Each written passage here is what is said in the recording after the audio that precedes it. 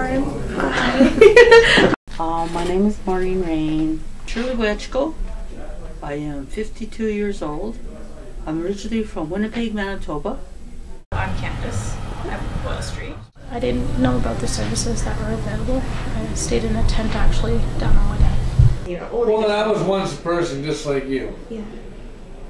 But I still am.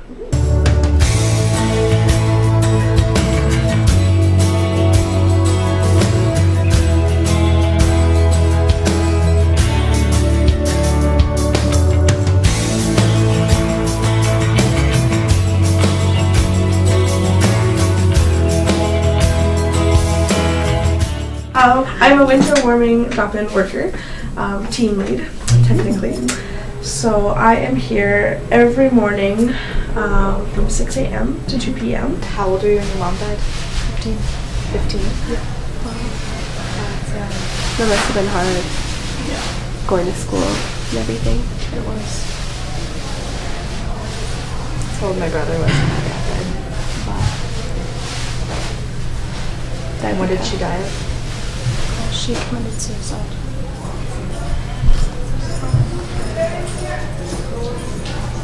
It's like pretty devastating for you. It was. Yeah. Were you there when it happened? Yeah. Were you the one that found her? Yeah. Wow. You've been through a lot. Yep. I can't even imagine.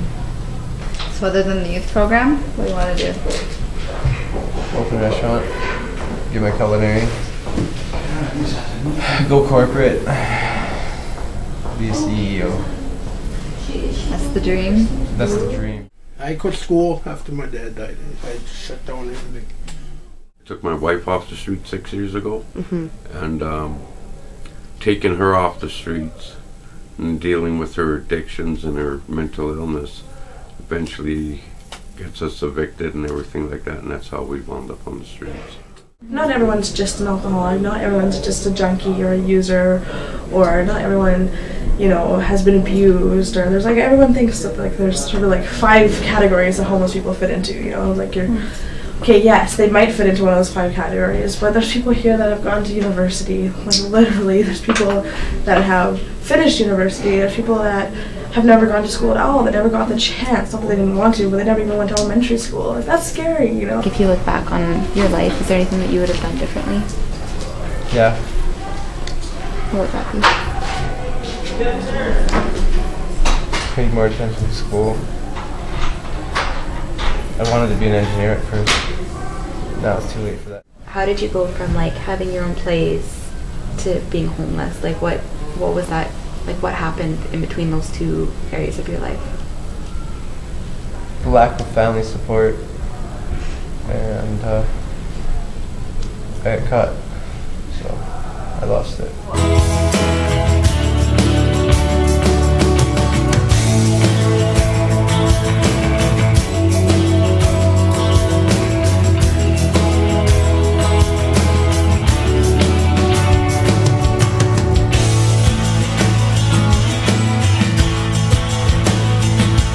Boyle Street because it has a lot of resources here.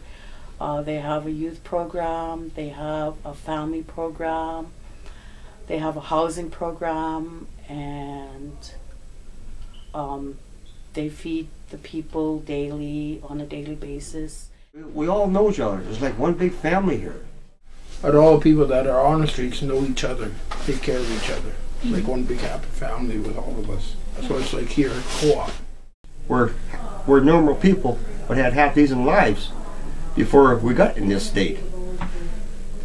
I had a 3-bedroom townhouse, vehicle, everything, buddy. Until, that's it. Pretty much start cutting back. Jobs, cutbacks, right? That put us out of work. I bottle pick.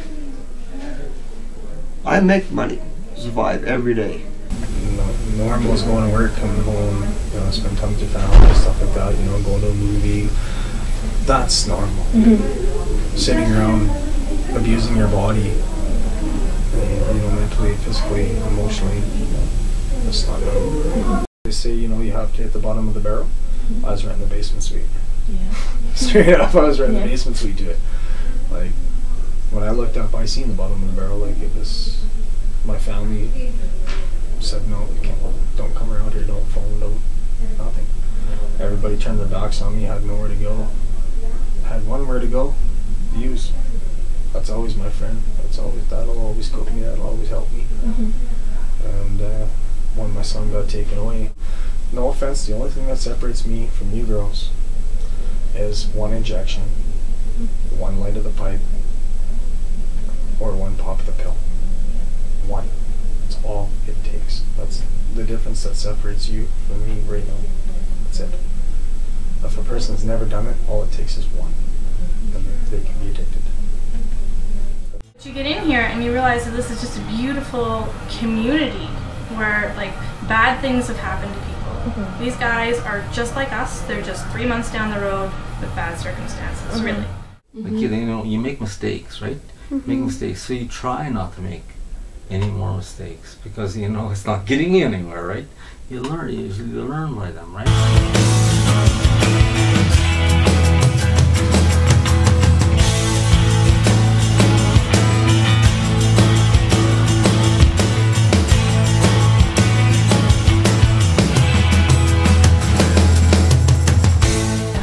So you stay at like friends' houses? Yeah, but it's been harder because of the fact that I'm kind of not staying with them because of the fact that I don't want to get back into the ecstasy, which was my choice of drug.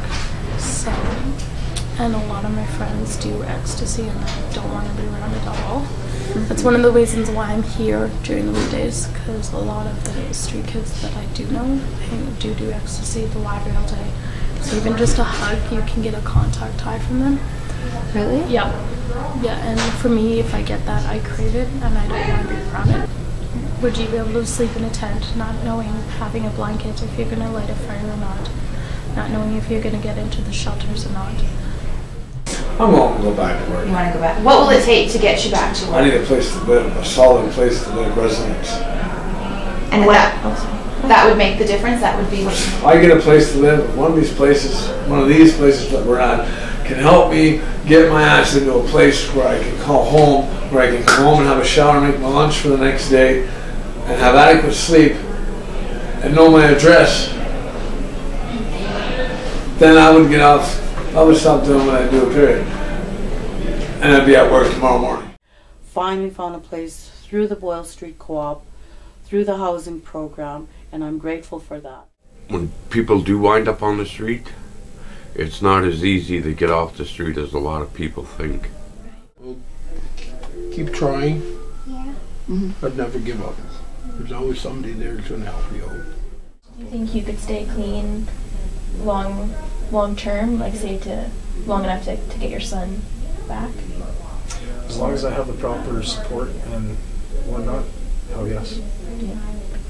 If I try to do it on my own, not a chance.